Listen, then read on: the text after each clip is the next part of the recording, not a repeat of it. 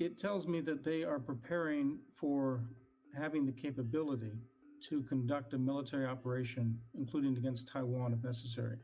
It does not say anything about their willingness to actually conduct a military operation against Taiwan or against others in the region. I know these digital systems are at the heart of communications, and therefore, if they can get the upper hand eventually, maybe through artificial intelligence and quantum computing and other technologies that are emerging, then they feel that they may be able to truly deter outside forces from intervening on behalf of Taiwan or in a different contingency.